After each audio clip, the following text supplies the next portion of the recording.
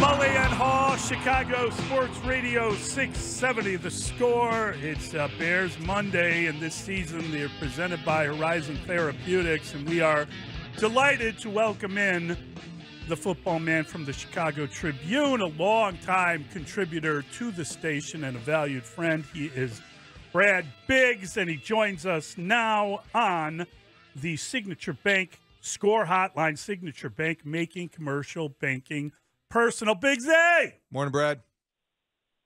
Morning, boys. What's going on? Yeah, we're just trying to figure out when the good performances that improve your draft selection no longer matter, and if losing to a team that had lost, I believe it's 13 straight road games, including 11 in the Dan Campbell era, whether losing that game yesterday should matter when you have a lead going into the fourth quarter. Seems like not a lot of people care. I wonder if the coaches are peeved with themselves. Oh, I'm sure the coaches care, the players care, the folks at House Hall care.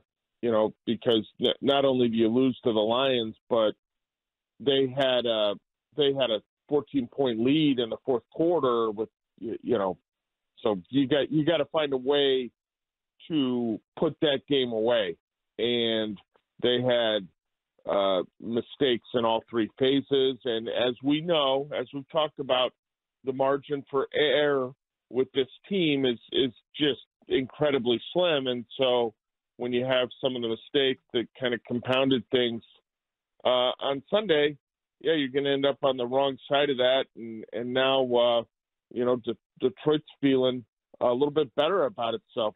Beats the Packers a week ago, right, then comes into Soldier Field and gets a rare road victory. I don't think they've had a victory and a comeback like that for the Lions in 29 years, Brad. So that was historic for them as well. A lot of history being made yesterday from the 29 points or more for 3 straight games and losing. And you look at Justin Fields with his long run.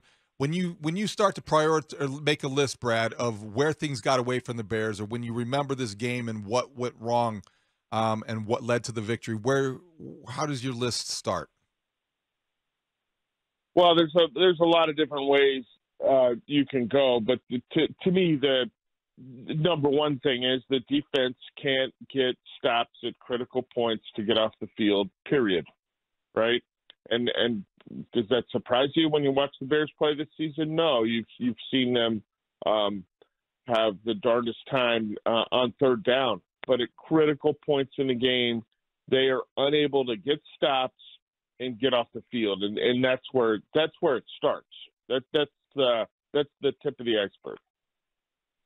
Yeah, the defense, it was a struggle, and I think that when you look at the idea, the whole strategy of the kind of punt and pin, it blows up on you when you have a team with their worst field position of the game and they just march down the field and win the game. I mean, I don't know how else to kind of underscore where it went wrong, but it's not a question of whether or not this team can close. It's a question of whether they can stop anyone this year. It's everyone gets 30. I mean, that's pretty bad stuff. Yeah, that's hard to do. And when you've got Jared Goff in 3rd and 8, I believe the Bears were in dime personnel there in that game-winning drive. And the Blitzmore crowd, which is vocal, got what it wanted on that snap. They sent, I believe, 6 rushers, and so they've got man coverage behind it. And Tom Kennedy, the wide receiver, in case you're not aware of Tom Kennedy, guys, he starred at Bryant University. That's where he played his college ball at. Chris Bryant? He's been on the practice. Yeah, no. He's a professional lacrosse player too, isn't he? I'm just into the guy's football background, okay? He spent most of his career on the practice squad, and it looked like maybe Jalen Johnson thought that Kennedy was running a sit route like at the sticks. Like Johnson was going to be very cognizant of something that was right near the marker because it's 3rd down and 8. Well, So he stops his feet, and Kennedy did not stop his feet, and that's how you get this massive 44-yard play that puts the Lions, down to I think the Bears' 13-yard line, and they score like 2 plays later. Almost one of those deals where the Lions scored so fast, you're like, oh, boy, Detroit left a lot of time on the clock for Justin Fields and the Bears here. But it did not end up mattering. All right, Brad. So Justin Fields, 147 yards rushing, 10 designed runs, highlight reel play again, record-setting touchdown run. So that's the good news. The pick six in the fourth quarter with a lead at home, mortal sin for an NFL quarterback. That's the bad news. How do you categorize what kind of game Justin Fields had against the Lions when he had the fourth quarter where he completed 2 passes for 13 yards? Well, overall, it's a good game, right? When you talk about the quarterback being responsible for 3 touchdowns, 2 of them by air, one of them the 67-yard run. The Bears put up 408 yards offense. They're 6 of 11 on third down. That's a good game. And he was electric again with his legs. I thought the Lions did a respectable job of preventing the scrambling, okay? The Fields drops back to pass, doesn't like what he sees or starts to get pressure, and so he eludes the pocket. That wasn't really the killer for Detroit. It was the design runs. It's a read option on the first snap of the game that goes for 28. It's a read option there in the fourth quarter that goes for 67. That's probably 2/3 of his rushing yardage right there on those 2 plays, maybe a little bit more than that. But the passing game remains same issue as it was a week ago against the Dolphins. Bears are trailing by 3 in the fourth quarter, and when they had to throw the ball, they were unable to. So they're going to keep working on it. As we've heard Luke Getty say, they practice 2 minutes more than any team Getsy's ever been associated with, the offensive coordinator.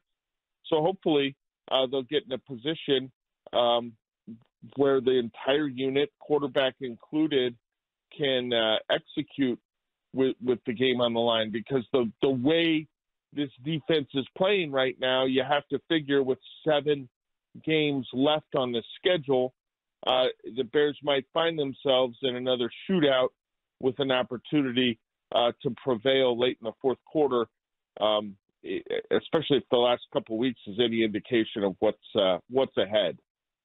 Brad, Jack Sanborn had a really good game. He led the team in tackles with 12. I think 9 were solo tackles, and that's more than any other player on the team had combined. I'm curious, a couple of sacks he's credited for. That interception would have effectively ended the game, would have sealed the victory. Instead, it's called back over a kind of phantom penalty. It did not look – it looked like the receiver's knee buckled and he went down, but they made that call. I'm just curious, when you add up all the penalties, they had 9 penalties for 86 yards, something like that. Were there more than one phantom? Were there a lot of them that really impacted the game? And what was your take on that play being erased? And then obviously the next play you have a touchdown. Yeah, listen, there wasn't a bigger call that went against the Bears in terms of penalties than that one on Jalen Johnson, where the wide receiver just crumpled, okay? And I saw Trinity Benson, the receiver, in the locker room after the game, guys, and he was on crutches. So something happened where he either went to make a move or whatever. The knee gave out, and I don't know if the official thought that Johnson struck him in the face mask or not. Listen, the call's the call, and that's not a reviewable one, right? So you kind of have to live with it. But to your point, Sanborn did a nice job. And as much as we've hammered this Bears run defense, guys, and we've been on it all year long, talked about it before the season kicked off, how we figured this was going to be a major concern for this team. Bears played the run well yesterday. The Lions had 95 yards on 31 carries, and shoot, Goff had that 10-yard run at the end. So really, you talk about Jared Goff handing off to the backs, and they did less than 3 yards a carry. So credit to Sanborn and credit to those guys in the front seven for improving in an area where they've been terrible. But they were certainly better yesterday in that game, and that's why they had a chance. Brad, were you surprised at Cairo Santos yesterday, the way that he spoke about his missed extra point? And also, he just seemed a little bit off all day, whether it was on kickoffs, and certainly we saw him shank the PAT. Just he has been so good that maybe it stood out because he was inconsistent yesterday, but something seemed to miss.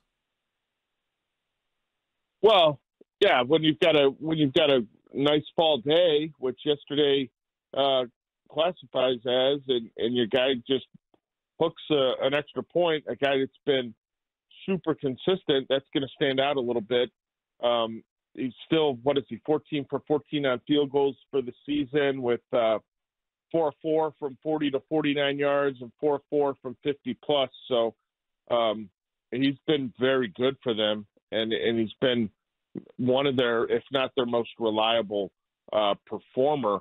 The kick out of bounds, I'm not gonna get real upset about that. Number one, it didn't lead to anything on that ensuing possession for the Lions. And number two, that goes into the strategy a lot of times where they will want the kicker to try to put it not right on the sideline, but get it near the corner for the coverage team. Hey, this is the strategy with the kick. This is where we're going. Obviously, that was a poor kick, and you can't have those because it gives the opponent the ball on the 40. But again, the Lions got nothing out of that premium field position on that possession. This segment with Brad Biggs is brought to you by global biotech company Horizon Therapeutics, where science and compassion work together to transform lives. I did the post-game show with Patrick Manley, Brad, and he was very interesting on that subject. He said that that extra point came after kind of a sudden change, right? In other words, the long touchdown. Yes. So you're standing on the sideline. Oh, we're up, and it did seem like they were rushing out there, and it didn't feel comfortable. And then the other thing he said is that he felt the entire afternoon just the rotation of the ball as Cairo Santos was hitting it just wasn't good. It just didn't like that.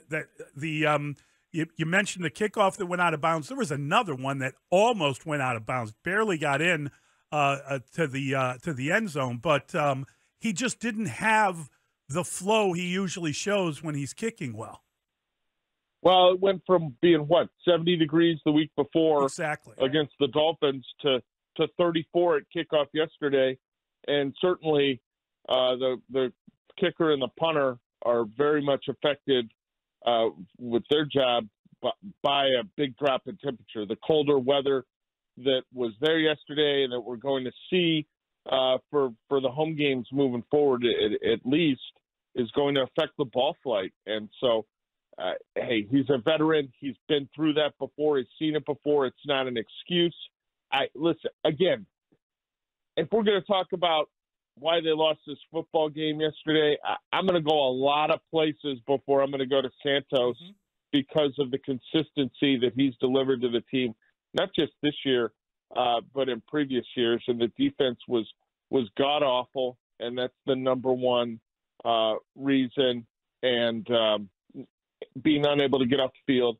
And then with an opportunity to go push for a field goal there that would win it at the end, the Bears offense can't even get moving at the very end. You're a longtime kicker guy, so I'm not surprised by that, Brad. Dave, I'd like to remind our listeners that you advocated for a kicker tryout after the 49ers game in week 1 when he missed 2 extra points.